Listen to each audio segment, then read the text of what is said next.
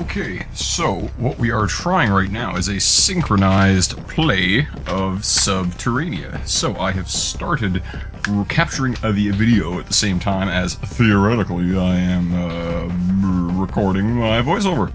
So let's see what I can do as far as trying to keep this entertaining. Now, right now I've got nothing scripted, I've got nothing even prepared, but I love this game. A tremendous deal. Now let's get a little bit closer to the fucking microphone, how about? This is probably not at quite the right height. In fact, I'm probably still a little bit too far from it, but we shall see what happens. Okay, so here we go. We are at the menu. Now, Sub-Terrania doesn't really feature a hell of a lot that you've got to customize here. I mean, the difficulty, I honestly have no idea what this is really going to affect, apart from perhaps how much damage enemies deal. You know what, let's try it on hard. I've never actually tried that. You wouldn't want to disable the music, by the way, because the music is freaking awesome. Jesper Kid put together a pretty swanky-ass soundtrack here with some of the grimiest FM sounds that you will ever hear, in a good way. In a good way. This is like sort of the best of the best of the worst that the Genesis soundchip has to offer, if that makes any sense. Okay.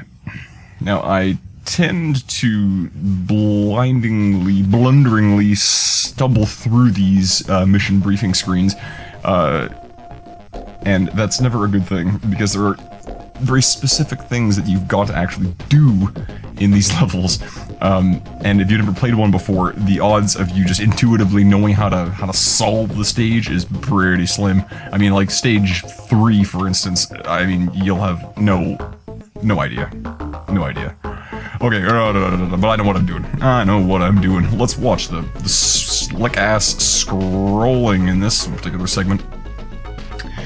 I don't really get the importance of that. And like, what the fuck? What's the guy doing? What's he doing? Okay. Oh, this game's awesome. Thrust physics are sweet. Oh my good lord.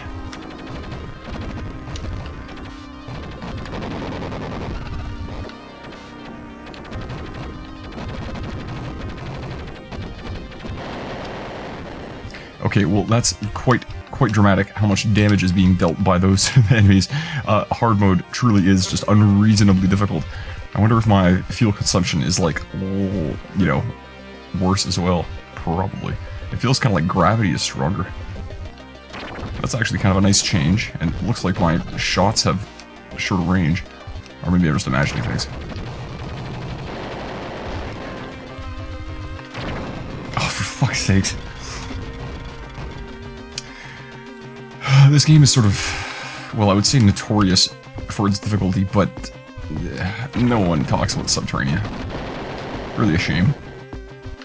Because I first heard about this game in Game Player's magazine. If I remember, and this is just pulling completely from the memory of my childhood reading the magazine, I'm pretty sure it got like a score somewhere in like the high 70s, you know, like 79, 78.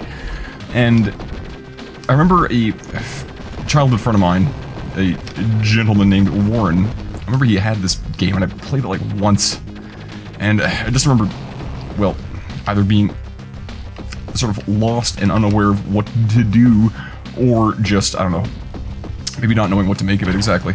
But after having discovered the game later, oh, for fuck's sakes, after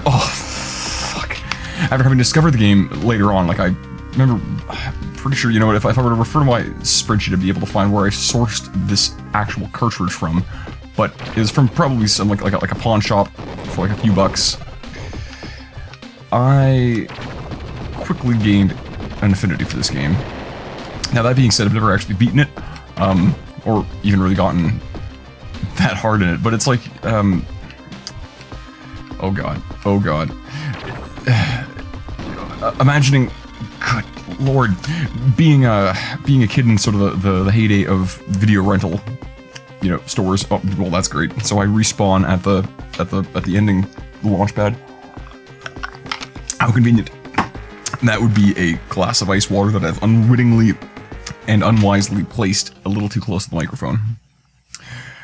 Okay, now this level is actually pretty fun. That first level is kind of a chore. I guess it's set up that way for, you know, tutorial purposes, but who knows? I don't really know if there's any particular rhyme or reason to this. Oh god, I hate this guy.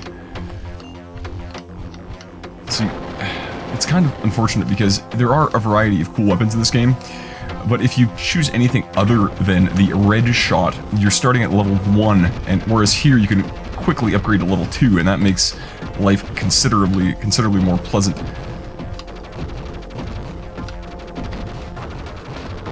Yeah. Oh, baby. This extreme gravity is really quite nice, gotta say. It makes the game feel so much, I don't know, so much more substantial. Wow, that was incredible. Come on, come on, come on, come on. Fuel low. I've barely used my fuel.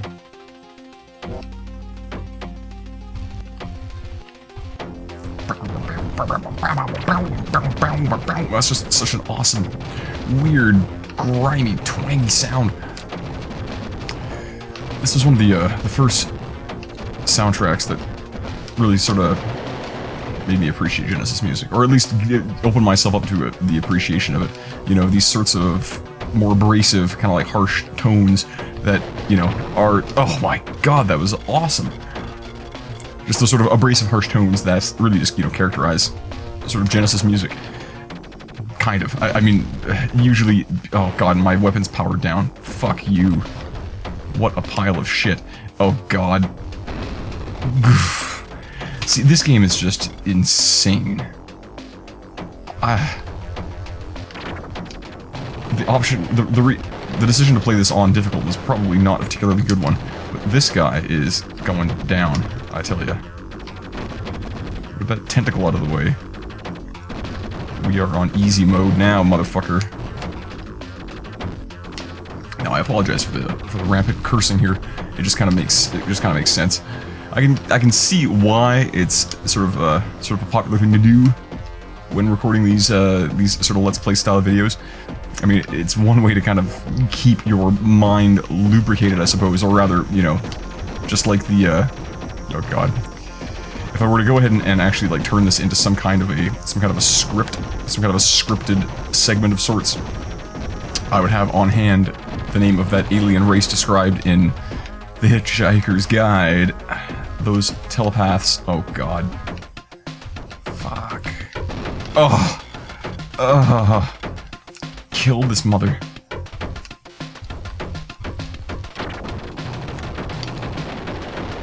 That's right.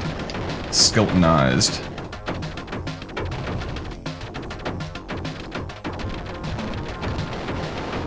God. Sweet mother. Fuck! Zero count as a life? Probably not. Okay, well that was potentially a successful experiment. Well, I'm facing away from the microphone now, which is a pretty stupid thing to do. Okay, done.